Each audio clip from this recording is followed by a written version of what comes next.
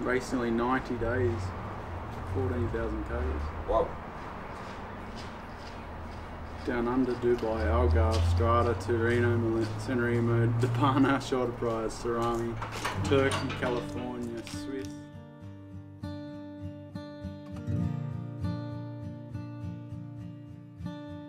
I'm Mark Renshaw and this is a story of my bike. And today we've got an S-Works Specialized Venge from 2014. I was riding for Omega Pharma-Quickstep, one of the best teams in the peloton. And I can cast my memory back to this bike. I can remember riding it in 2014. Honestly, it was probably one of my best ever seasons. I was really on top of my game, probably the strongest I ever was. Looking back, you know, some quick facts. I just noticed I nearly did 90 days of racing, probably more than 14,000 kilometers of racing, with a program that included California, Tour of Switzerland, Tour de France, Tour of Britain, Tour down under to start the year. It was one of my biggest racing seasons. And this bike was very nice to ride indeed.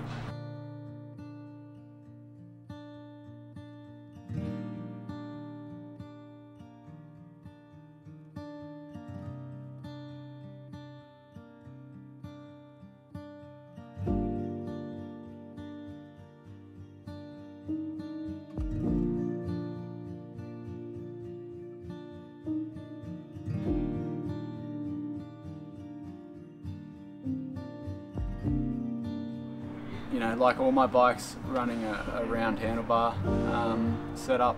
I remember the zip, stem and bar combo being very nice indeed. We can see that I'd taken out all the shims here to get down as low as I could. Just one 5mm spacer in there. During my career, I only rode 1 year on SRAM, and this is the bike that I had it on. So we got manual shifting, no Di2, and you know, the other big thing was we changed to look pedals also this year after riding Shimano pedals. Most of my career was a big shock. First time I ever rode a seat with a split in it. So really in 2004 everything changed with this bike. Full swap from Shimano to SRAM. Pedals changed, seat changed, but the frame, the geometry of the frame was exceptional. That's really stuck in my head, and the zip wheels, very nice indeed.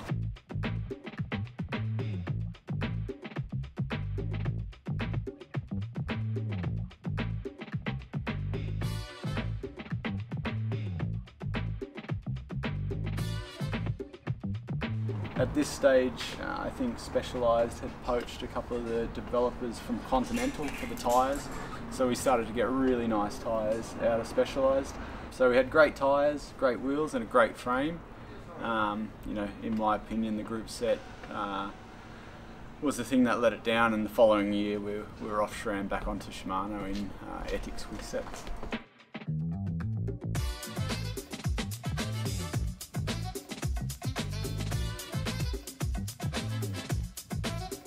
So just talk to me a little bit about that requisite change from one group set to another. It's a whole new system, whole new shape. Touch points really critical for a pro bike rider. Did you start sort of thinking, what have I done? Well, being honest with you, I made a big move from Blanco or Belkin, whatever we were in that year, to you know, Omega Pharma-Quickstep. It was my first year back with Mark Cavendish after 2 years away from him. And yeah, it was a big change because the 3 points that matter as a cyclist, obviously, they're, you know, your hoods, your handlebars, your seat and your pedals. So, you know, I wasn't in favour of really changing to look pedals, but I had to do it because the team rode it. The Specialized seat, we didn't have too many options. This one looked as closest to the physique seat that I'd ridden the year previously. And SRAM and zip handlebars I was both unfamiliar with. So, you know, lots of changes, but you know, still a very nice bike, and at that time one of the nicest bikes in the peloton.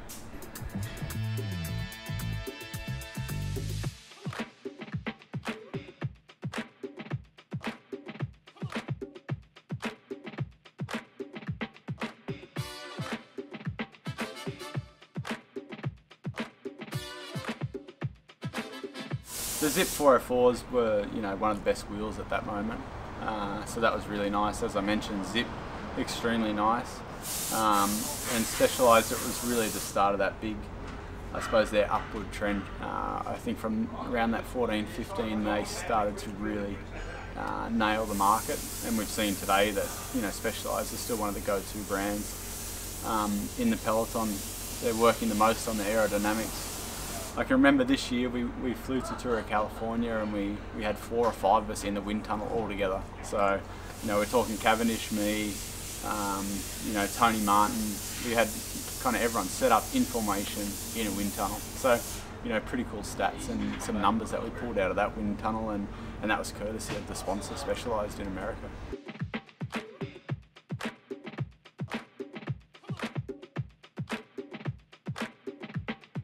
So just talk to me about that experience. From the lessons learned, what did you alter?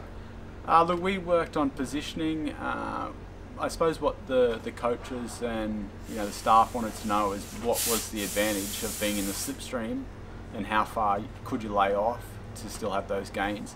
So we did a lot of runs of, you know, moving second and third wheel out further at a longer distance apart, even offsetting how much, you know, how many watts you'd save just by offsetting or sitting directly behind. So we worked a lot on that, and you know, you lose a day or two training, but it gave the, you know, the data guys the numbers, and from there they could tell you what's going to be faster or not. And so did you find that you were laying off a little bit more, or Mark was laying off your wheel a little bit when you started racing again because of that? We made some changes, but really it was just understanding how the aerodynamics was working in the bunch, and then from there playing with positions in handlebar height and things like that. Because if you cast your memory back, it was one of those times when Cav was probably getting a lot about his position. You know, it was so much more aerodynamic than all the guys he was sprinting against. So it was good that Specialized had the numbers to show that. But in 2014, as I mentioned before, I was probably the strongest bike rider I ever was. We're talking about Cav again, sorry about this, but last week, or when we talked about another bike that you rode while on a team with him, you were talking about how he was unclipping from the pedals a lot. I didn't sort of get the follow-up on that. Can you explain that? Well, how do you mean? Well, ultimately, most sprinters run fixed cleats in the Shimano. That's a red cleat, because you want to be fairly fixed. You don't want to lose power by float. But he likes to, I suppose, move his knees or his ankles a fair bit, and that just requires kind of unclipping or clipping back in, or just, you know, stressing the springs. And with the Look pedals, it's just this exact pedal had just a carbon fibre piece in the bottom, and that was the tension for the pedal. So I've probably taken it off, but I did have physio tape across the top of the Look here, you know, just as a bit of a filler, because you just couldn't get them tight enough, and just putting that little bit of physio kinesiology tape in there just stopped a little bit of the play and made it a little bit stiffer. So you wouldn't believe it that a pro in the pro bunch was using physio tape to chock up his pedals to try and get them a bit stiffer. Okay, so and he would just more or less unclip, stretch, and clip back in. Yeah, it was, maybe it was even just a little trade he did, just clipping in and out, just to, you know, put a bit of pressure on, or release some pressure. So he did it quite often, but when it came to crunch time, it didn't seem to worry him. Okay, talking about other teammates, this is a good team to reference, because last time we spoke, you were heaping praise upon Kwiatkowski, Mikhail Kwiatkowski from Poland. You said he was one of the best teammates you've ever had. 2014, you're in the same team together. He was coming up through the ranks. I think he wore the white jersey a couple of days in Tour de France, but he hadn't really, like, he'd go on to win the Worlds that year and become a superstar, and the rider that we know now. But talk to me about him in his early years. Yeah, nah, he's a great guy.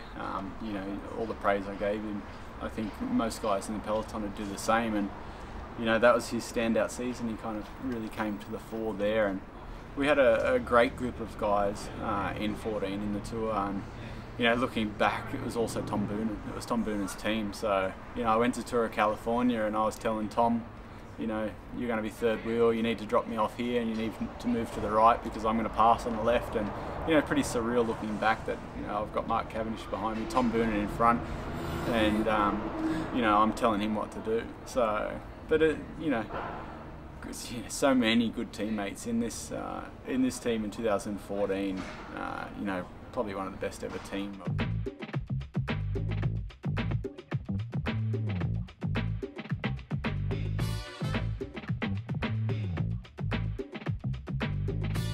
Patrick Lefebvre has been around for as long as I can remember. He sort of gets mixed responses, but he certainly knows how to run a tight squad. What is it about the Wolfpack that just keeps him keeping on? Look, he does lead a very good team, but he's got a great management team underneath him. You know, at that stage, it's all the same directors still there now. Tom Steeles was there, you know, more of their sprint side of things in the team. Rick Van Slick, you know, so many good directors there, and he's kept that staff. He's kept a lot of the key mechanics, the key soigneurs. They're still the same guys that I was working with back in 2014, and that's what makes a great team. You can change riders because ultimately they're just the workers, but the staff above the riders who are leading them are really the team that made the difference. And you know, Patrick was, you know, he was never shy of giving feedback or criticism and lifting the team that way. But you know, a good manager and so much experience.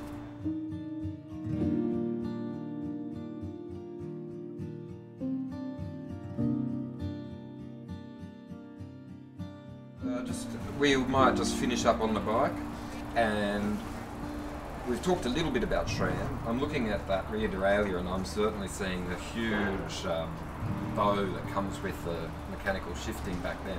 I know that was SRAM's requirement. Did you ever have any hassle in the bunch with people catching a pedal on it or anything like that? I mean, it did happen. I was pretty lucky. I never had too many people run at the back of me except for, you know, my sprinter. But look, the standouts on the bike, apart from the negatives, we had ceramic speed back then in Omega Pharma-Quickstep, so we got ceramic speed in the BB. I'm sure the wheels have been decked out with it. Zip, really nice. SRAM, looking back, it was the start of their, I suppose, moving up through the group set ranks, so the brakes were the big thing. Didn't worry me too much because I didn't like to brake, but a lot of guys in the team really struggled in the wet.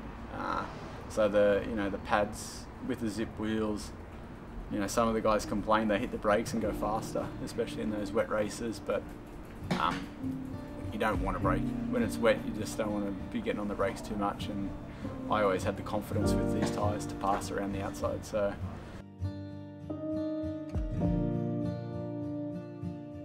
all in all, a very nice bike, and there wasn't too much to complain about back then.